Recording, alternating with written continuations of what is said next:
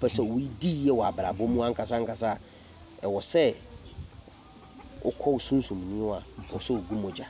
nipa ye di kan kum ni wo sunsum de ni spirit e dia e be ni nam manti na e bo onu ahu de wuro ewiase nipa wo hyebere bia ya ade bako fo ye wo nsuo ye wo nete ye wo mframa ye wo ja ebi auto kem ebi nso auto office ebi nso wo fie opon adwuma wagigira dem wo kunyam ana wo mpam a aha nyame TV musomfo bemfo kwa adwuma se ne de bia meka chemo no me se ne trend o social media no adesua wom ti se adesua wom dia wo se me pom mu nim de obi obetuma kira de e de awura sunsum mu e de aba honamu saafo na me pe won nti na me malam seidu e bobon komo e de afa nsem bia trend o social media minim se e bia wanya bia hwebi nso nya bi hwe ya eye Baaba Spirit wanya no ba bi kwa sabre on kata asefo ho biem ono ene ne bobon ho komo esan se otiasie na ansa na obewu no o grant interview bi e wo Power FM eye Kwame Agimai program so e ka kire Kwame Agimai plain se eye obi a one no eye adwuma e wa tenka media ono ene de ne namo ache se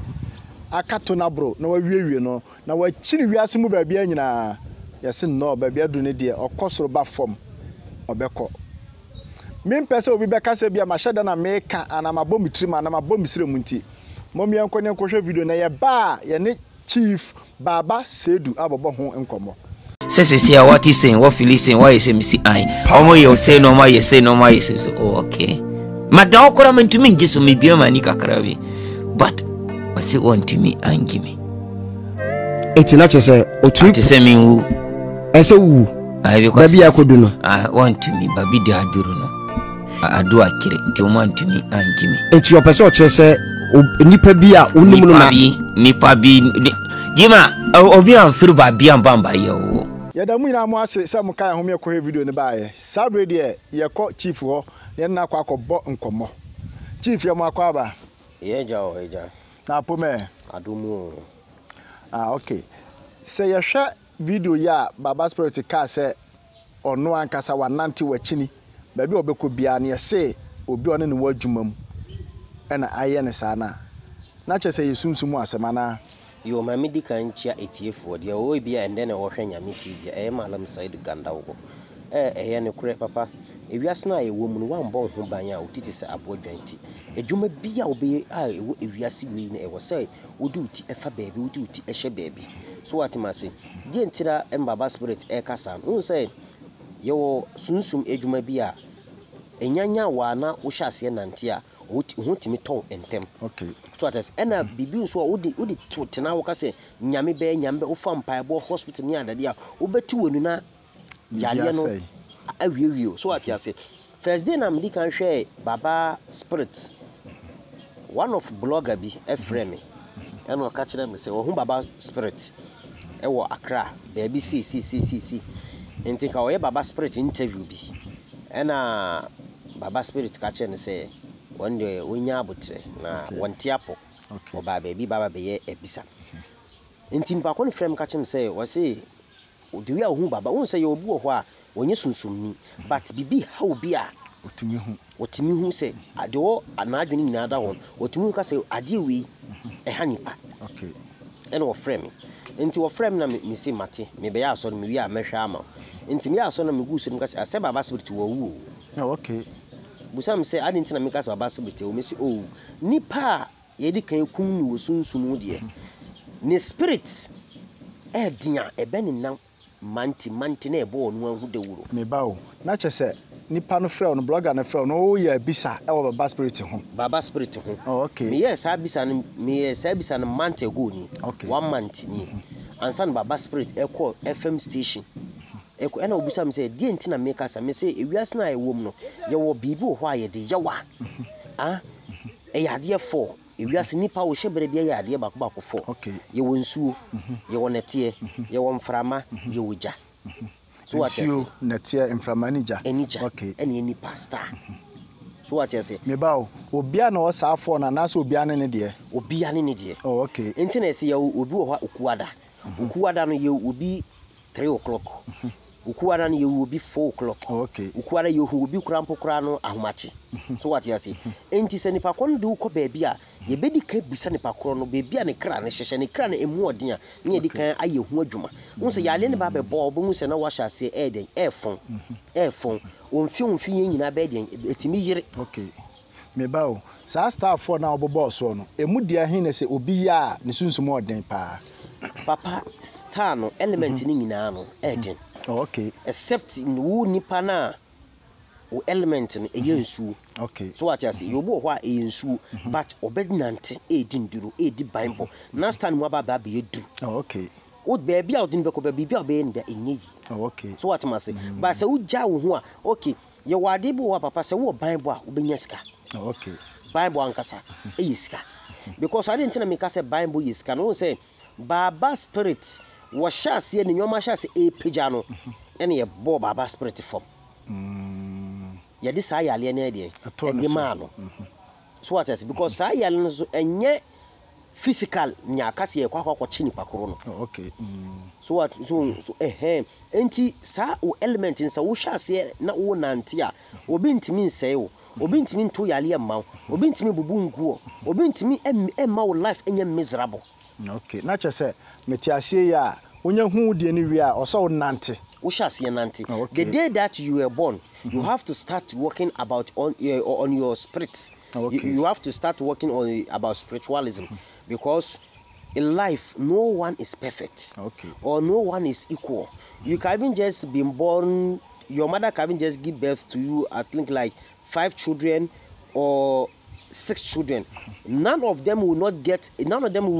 be a rich person. Oh yes, only one person will be a rich. So what must say? Bakope timi dane rich. But that time they bakona dane rich no. Say nyamisro amma wo mumu a. Most no masha said in bakona de nante. Me bawo metiase ya se bia maame ba kwa wo emma bia 5 and 6 na ba kwa yeye de obeye no so amfa ba bia ma no ba ya wo mo maka nyina de ne be nante asɛ no e na me ka sɛ nyankopɔn nyamisro antina wo mumu okay so what must say enti na obi tim ka sɛ enkola bi tim ka sɛ kane ne papa wo sika watim papa nya sika no ebusa na ma e de papa ya de abafom obi wo ho a wotimi nya sika no one night one month ho ban no asana so wanya sika no bon say ancha na sika no aiden asa be free nsa so okay obi so tina brabo timi ya miserable yetimi watimi pagya abrabo no te say wo konanim obon say no asaba back to zero okay so what is anti bible ehia adwuma bia obebe bank manager ehia bible ma mentwi etiefo adwene kakra mpacho mu twi no na enhyara nye but etiefo etiefo me twi mu adwene kakra amba okay. Politicians ka wambon ho ban wi let me say like Akufo ka wambon ho ban wi aka wawu Jomama ka wambon ho ban aka wawu Parliament na omoto obia ne bebia ne tishia okay so what must say because adentira we be say obawiaki we na we ewu no no aba be sha na yes so what must say enti bible hia wonam krampo kura na papa ensu a obenu mpokura ye obia ande atali a obehye ye obia ewi ase na obi timi ka kire wo se asimesi wono wo sori da ben wo ba da ben nyana no na wo sori ya wo nya sika wodi nkwa asem ni jabe ni wo be bofom ebi sa pepepe na Baaba Spirit kan se wo musi na wo ba da ben a afede wa ba be Baaba Spirit so what must say because Baaba Spirit no nipa bi wo ho wo abochire mi mboni din wo ba mi ho no ka kire mi se wo hu Baaba Spirit wo hu se akula no he get a talent we talented so what was saying e wo say that time no o man mpaibo mu yete papa se won se obi ya ye no yoma ye pese yoku na se wonwu a papa ne tishe baabi wan jai ne tikwa so what intika Baaba Spirit born ho banya papa be eyi krompokra na se wo hwe TV a TV the way you start TV etie no can it TV e wo power no say TV station power sir dabi so who bibia babe dane into social media nyoma yes emre dane a wo so ye de wo so dane ho bi men ka se abosomus fie anami ko malam ho ye boni debi bible krampok na ye bible wo se yemfa kaiser de yemfa ma kaiser broni a wode bible buy no sa broni na no sa eden sa buy sa de shinap buy yo enti bronimpo kura no so ye ship or sacrifice to snap e de etu nsuom se amamere nya na de na Queen Elizabeth wo wu ya omutwa adwan omu ya amamere so what you say enti ye wo ban bo ahodo bebrebe ena ye wo obu wo ho a me pato me fa baabi kakra ye nwura ye wo obu wo ho a ni star na Nyankopon di ama no e sika star okay un say yetimi wo obi wo ho yetimi wo no time bi say saa time ye wo nipa ko na e wo se nipa ko dane millionaire me bawo time bo on me ye wo nipa ko na wo so dane millionaire kire time kro say especially when Sunday born Sunday kusiada for Monday and a Thursday and a fiada sika empower mu se muda Saturday si wabobo time bi be wo mu bia na say yesa o ebre bi e wo mu a ye wo ebra ye wo mu a okay enwumere okay un say Thursday uhwe spirit mu Thursday spirit no from anopa ekọ anadwini na spirit no good okay uhwe Friday from anopa ekọ nenumere ekọ be 5 o'clock spirit no ne yina da okay so what I say uhwe Sunday kuro so ye butu Sunday obi a wode obi a ofi so what I say Monday eye duo afi no omu pesika no eba so what I say that time no unya be 10 o'clock ekwa so what I say but me kan say days na ye enye eye pa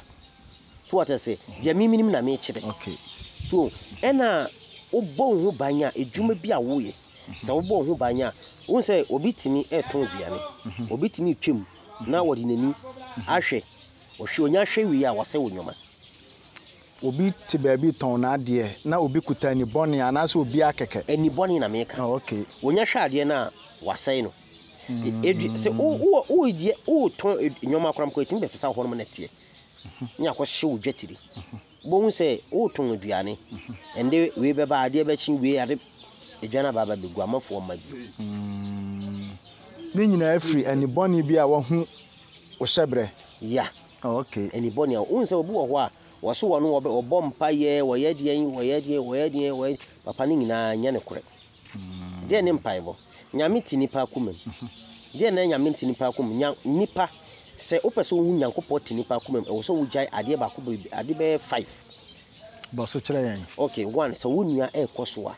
bompa ye ma no okay wonua yi edie menni kwan se otwe na sa atwede ba ko no mienu se wonua nya ade a appreciate no okay wo ye bibia na boa na enkoso okay 3 se wonua e wo tibie mu a wontimi embo mpa ye manipa ko na mentina bebi ni na tem okay so what you say 4 se unua e ba be seek advice e wo ho ne se unu se unni advice bia oba ma na se unim ekwan bia oba be kire na untimi a kire ne kwan bi no wonko okay se unua timi nya sika mboa unua no untimi nfa nya adepa okay na we nipa enne sare we ye nipa ba box obi wade a obede ne be 19 wabone fem wonim o kasa ni nyina no mati wonu mu se mu nyina na ha kakra bi na akan de no kranya menem ne kasa memfa ya na yetro me ankasa mafa na menim se bebo am so se wo hu ye wade bi wo ho a nipa there was a last time mene obi edi nkomo wananti ewiase nyina me ya abrof me ya do mu abuchire dwuma pa mene ne to no wo kurobi a efre no US no kurobi a efre no I think or kurobi a efre no Colorado say dey me Colorado but mene na eno yetifie eno oba me no say wakwa asori abre na wonim ade a eha na brabo eno oba me ho eno obetena ekunwa so we wura me ho pie na we ko ton so be nipa be 4 no oba ye na me gusi de na me ka che ne se papa ade a sei wodwuma eye wo ma me nua ena hye wo japade nyina obusam se wo ma me nua me se ya me se emre bi baaye oba ga na oba ba be sra wo mo wono na sa ensuo free bucket e de ma wo dware ye enu kwa na sanya no kure o si enu kure me se wonu nso na e ka kire wo se was say 190 as Edimau. Was say no cre. Yem or money wajibi wa butcher so money wadibi wa butcher so money. Or you so sudden or cold my money in free you.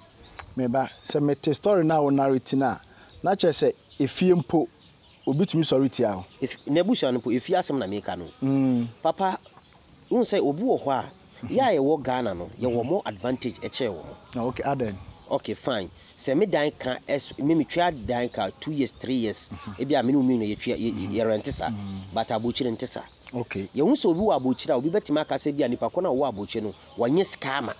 Enso wonye sika. Okay. So what you must say? Papa abuchire no bebrebe da tree kwan so. Bebrebe o my homeless. Bebrebe adani junkies. Di entra e ya adwendwene. Wanye sika wo abuchire efie ya say no be yatimi no. So what you must say? Wan fa no hamba beja. Me ba una chese ababesi wasema woka no so sese unua binya sika man good advice boa no bompa ya manu no chese ababesi so papa unso obi wa abuchire no wo say here baba no obedi echire eye paibo no ya here baba enye mpaibo na eye dan here baba no eye tons that me chese enye mpaibo a eye dan a eye tons here baba eye enyum shatawale kurati me here baba ni bi dia na ye ka mpaibo empaibo ne ye behwe wo star no se star na wo di ba ewiase se ye mframa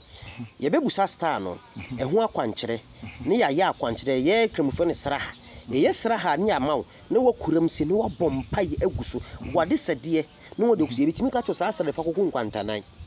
ukogu nkwantanan a afine wo so onwoma asha se biebie maw papa obi wa abuchiri papa from 10 years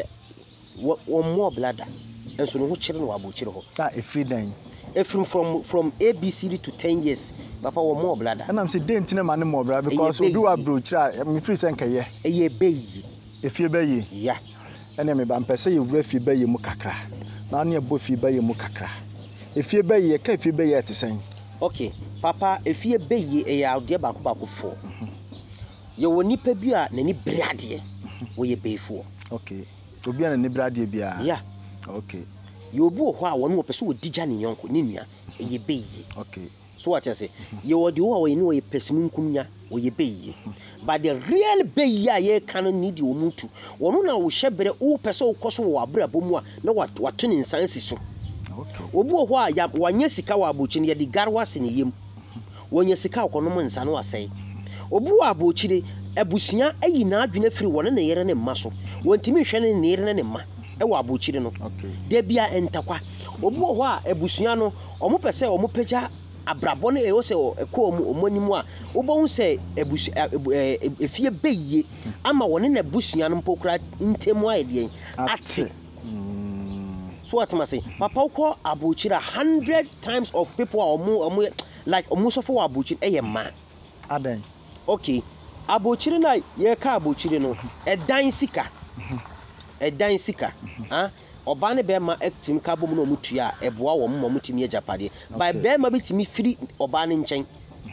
so what I say no oba no ebre no oba no ebre no oba no ebre nti wonya sika obehwa nkwala no obetua daika obetua water bill obetua light bill so what the one meti no kana se nti saa nyoma we nyina ekutia but ohu saa ntemu a yetimi be ma na tena se ye ne asa bɔ mo nyina mo ho ban se bia oba no ehu saa de we se ntemu a mutumi bɔ na tena se abra be ma no emfirifie nya no be ma no wo mfirifie ye dwuma no na be ma atimi ahwɛ ne ma na efie asundue aiden abefie so what am I say ye bɔ ho banya unse obi wo ho a wo abuchiri a unhu se obi wo a obi wo e wo abuchiri ni nua ma ne yere mu omo yaka bebre ma hu bebre afi no omo de oba ne namunduru so edentia so omo fi se be ma no wonya sika bia ode ma oba no so what is kan se be ma no oba ahya abrabo a zero muko into hero no obonwu se no omo se wonya sika na ode ma ne yere no ma hya se de be ma ne nanti no ma hya se de obonwu se be ma no respect oba no e be bedumre be ma no omu oba ne biom otimi bi na no odi oba na tem intime bawo Sa oba no onye den oba ni nkumafo yesen ni kunu esoro diskan kwa na ma no minim se nye den no mbe soro atia no so what mase nti sa no oba ye bisa ye to ye bo ase ni ebusa me adwuma malam said me in charge me adwuma ba items ndi obeto okay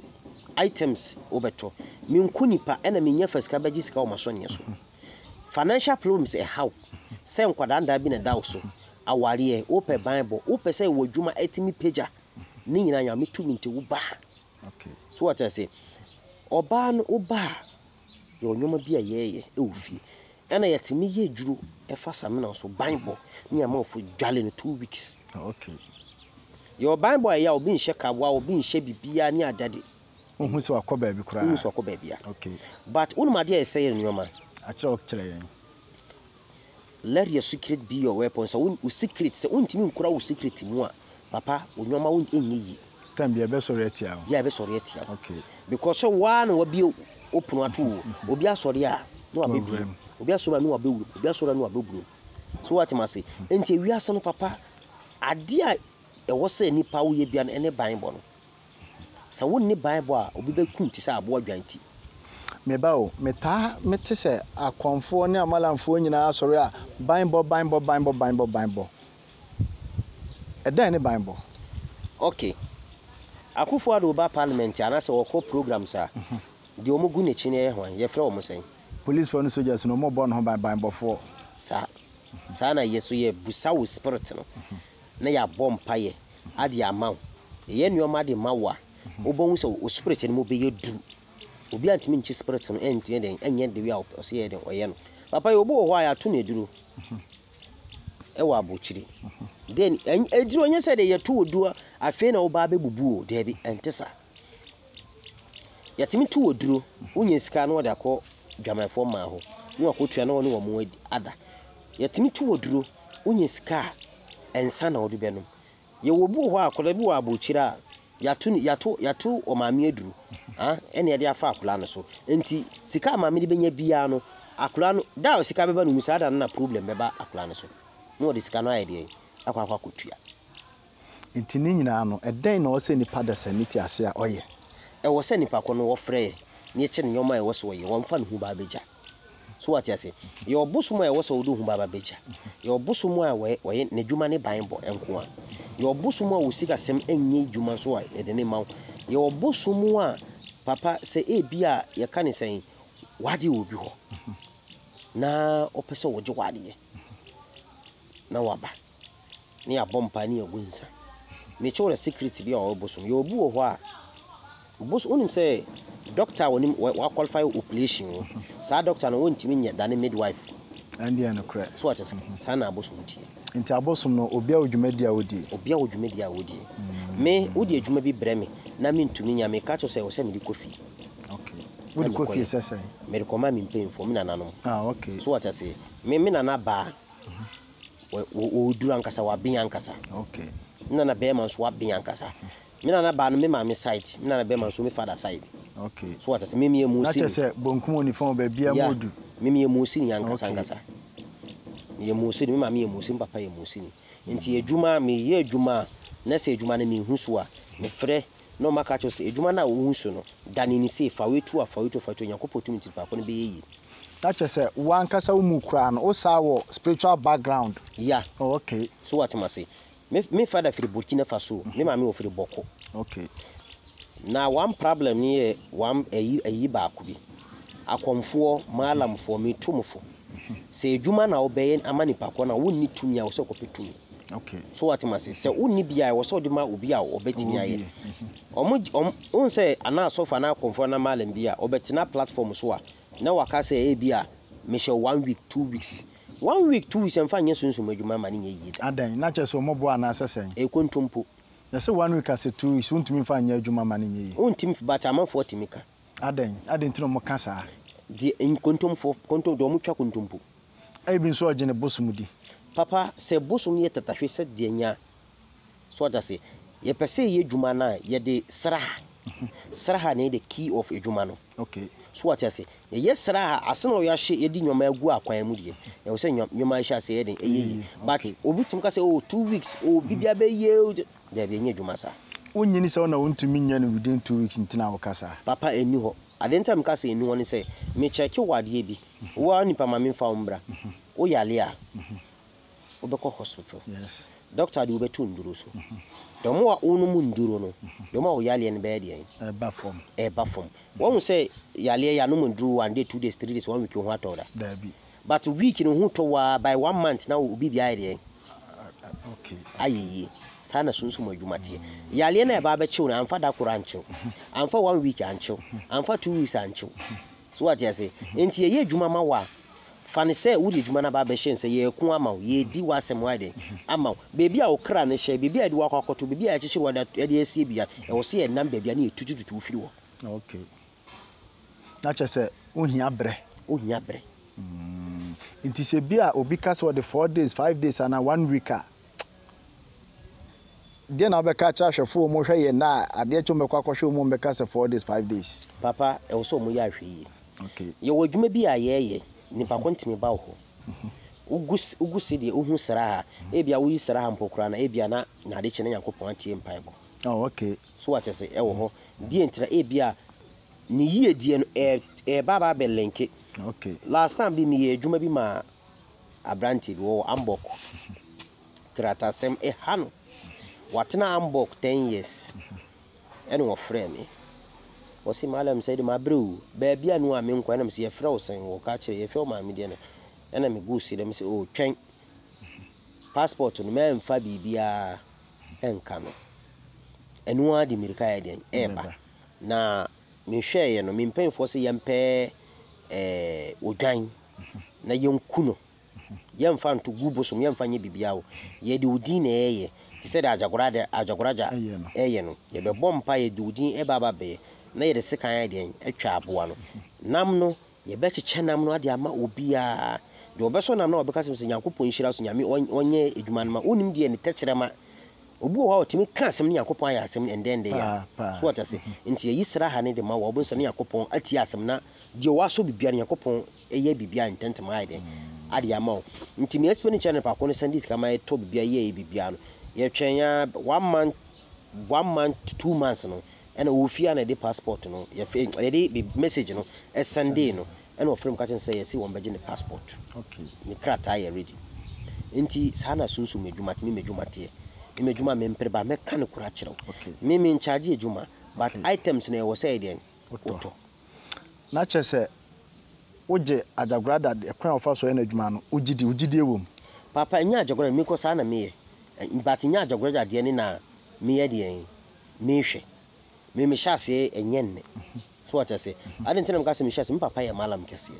So what kan aka. So what I say we malam an kasa me fada nti obi timi ba ye de Quran to na de hintano na waka na ya bompa Quran na de ama no yo wi an yakoso aboa no na wa bompa ye egusu ni etwa. Okay. Odwan no ade ehia ne bia ne Nyankopon tumi nti nyame be de obeya ama no sana ade ne tie nti nya ajagoraja nkwa na yeye. Do mo ye sunsun adwuma nkasa o mo ye yetimi kase ye besesa obi hye bere ne bibia yetimi to ne ntwi aboa ne aye de ne abompa ne etwa obohu se obo sika e wa aboam sika wa aboam yeah. Ye wo Asem we de nya ne be ka ho asem but tiani kakra bi sika ye de kwa aboam. Okay, sika ye moja. Okay, yes. So what I say nipa usam woni mu fifire wo bia wo koto dwane a wo beto de na atoso nam so ye de ba aboa enya aboa. So what I say se wo ye emmoa obi timi tu oduro na emmoa na agi o ye emmoa ya intimi ba o betumi akanfo ama nipa biara senka onyan emmoa wo ne fie ya se bia obi eye osunsu betu e wakewa e wo se beto so aboa no beji bo se na aboa no e so we de nemu awu basa wonti bi da mate mi ankasa kwa mi bankofo bi ye mponche bi ma me nya ba akokora sana aboa no se nyametie un se adenta me ka se sika wa aboa no se nipa bia opese wo sori wa brabom opese we di ye wa brabom ankasa e wo se okọ sunsun ni wa o so gumoja sese nipa moja na debi yamfa nipa moja nya ade. Okay. Yetima auto dwan 50 Yema auto dwan 50 na me kire sika akwan. Yema auto dwan 50 na watu anwura. Okay. Be 3 years. Na waso aboa ni ti. Ye bie sika akwan ama wo a edwuma wo ye no me nka se fasika sika me chamu sika na adade da bi. Edwuma wo ye. Unso obu ho otimi ka se me ye edwuma me huso. Sika mba. Edwuma wo ye. Na ya mo waso aboa ni ti. So aboa ni ti a. Na waka wo hinta se mo ankasa. Bible nyina obeka. Uwia ne eku aboa no. Okay. Eku aboa ne wia. Aboa ne ti ne nan no. Ne ya ma wa pesika. Ade atoso. Okay. Afode de obetima abo afode. Wo hwe momentum no. Di ehia no pa. Obetima to eduane ato nyoma bia di sky de atoso. So wo di sika atoso a. Wo na wo di aide no di akoma no. Yakopɔ sa hira wo sika no e bless. Na che se wunya bia o so hu mobruhu form obo. So what am I say? Okay. But all of assembly me born to funny na e Bible asem. Because unni Bible bibia enye yi. Unni Bible bibia enye yi. Me ehunu mfa so a e wo Bible so ne fa dwumadie no enkwa wiye. Papa Bible ene nipa. Sakofo adu anajo mama na otumfo e bodwane adade a. So ojane hu a we timi de second aba be wona kunu. Yes. So what must say? Enti Bible ase kire no. Wo bon hu banya so bi du wura ba bia enyi. Unso obu nipa wo ye papa. Ti se bia nipa obe ye otimi ye na danfo papa no wo chena na danfo na yi na ama. Wo hu bi da. Bebre. Na danfo ni yi ni ma wi a afi wo sade ni konduro so. Ba so bon hu banya nipa kon di edi ni konduro so na nipa kon asasa wono no shabre no. No na wo se na ade be chino wo se nipa kon no ye de. Koso. Sana brabone de esitie. Nti me number ni 0244 381263 0244 381263 Malam Seidu Gandaogo. Malam Seidu Gandaogo na ene ne bonkomo. Unse me ka cha se e yade kire ni adesua. Se wo follow ye ne a wasua de ankasa afrim. Na me sraw menye pesa menkuminya. Pesa menkuminya Bible cassette ya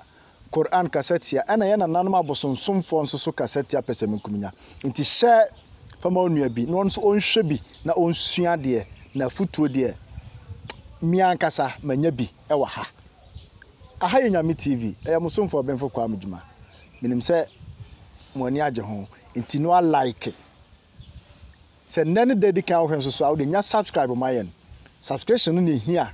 because eno na abre biara ye de ade kire ene adesua bebre wo no nsa beka bi na so asua de aiden afrim ena ha ne de mo besi da foforo be se na hia biem ye da mu nyina mo ase.